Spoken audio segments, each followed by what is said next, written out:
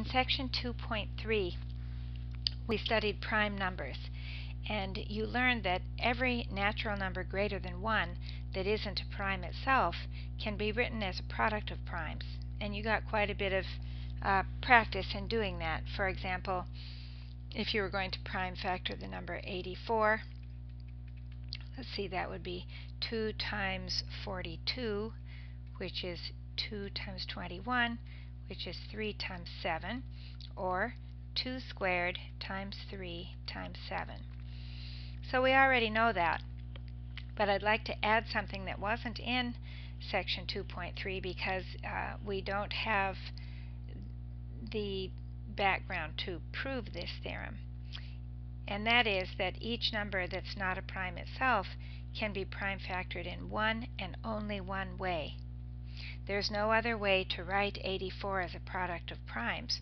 We could change the order. We could write it as 2 times 7 times 3 times 2. That's a prime factorization of 84, but they're exactly the same primes. 2 factors of 2, 2 squared, 1 factor of 7, 1 factor of 3. So this prime factorization is, we say, unique. Now notice we could also write this as 14 times 6, right? 2 times 7 is 14, 3 times 2 is 6. So this is a factorization of 84, but it's not a prime factorization. There's one and only one prime factorization of each natural number greater than 1 that isn't a prime itself. Keep in mind that this uniqueness of prime factorization is a very important theorem, and we are going to just accept it as being fact without proof. Now the other thing I'd like to look at in this short video is the prime factorizations of perfect squares. Now what is a perfect square? Well, it's a number like 9 because 9 is equal to 3 squared. Or it's a number like 100 because 100 is 10 squared. So you can easily see what a perfect square is. And what I want you to notice is something that always occurs in the prime factorization of a perfect square. So let's look at some of those. Let's see if I can scroll down a bit here. Let's take one example. Let's take 40 squared. Let's take 40 squared. 40 squared is 1600, and it's 40 times 40, and 40, you can go over on scratch paper, you'll see that's 8 times 5, or 2 cubed is 8 times 5 times 8 times 5. So we have now prime factored 1600, but let's put our 3 factors of 2 together with these 3 factors. We have 6 factors of 2, 2 to the 6th, and we have 5 times 5, or 2 factors of 5 is 5 squared. So there is 40 squared. Let's look at 12 squared. That's 144. Again, let's write it as 12 times 12. And then 12 is 3 times 4, or 2 squared times 3. And the other 12, 2 squared times 3. Gathering together our factors of 2, we have 4 of them, and 3 factors of 2.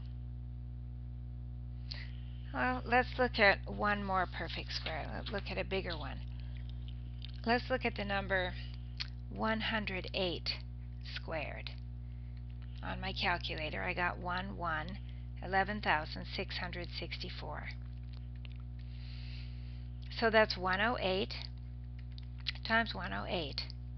And if you just go over on some scratch paper and factor 108, you'll get 2 squared times 3 cubed. That's 108. And we're putting it in twice. Notice what happens is each time we've done this, we have doubled the exponent on the number the exponent of the primes in the prime factorization of the number that we are squaring. So instead of having 2 factors of 2, we now have 4 factors of 2. Instead of having 3 factors of 3, we now have 6 factors of 3. So let's look at the exponents on these prime factors of a perfect square.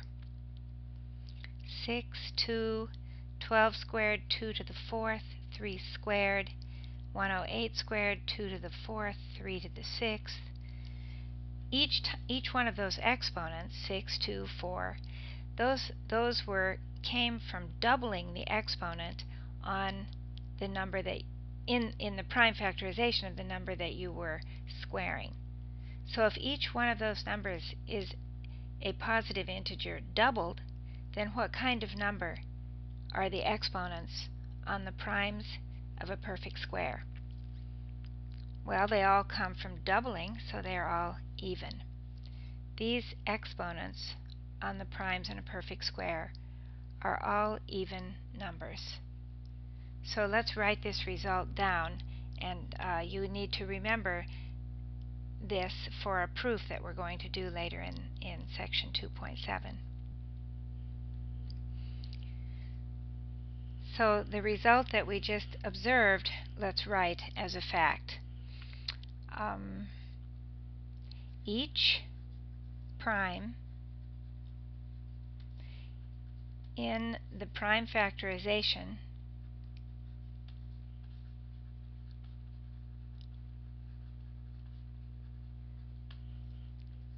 of a perfect square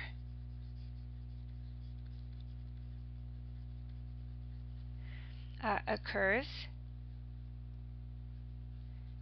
an even number of times.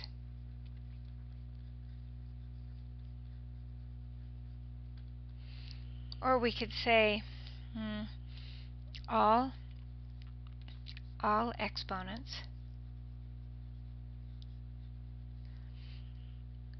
are even numbers. When you prime factor a perfect square, all the exponents on the primes will be even numbers. And don't forget the first theorem that we introduced, that a prime factorization of any number is unique. There is no other way to do it.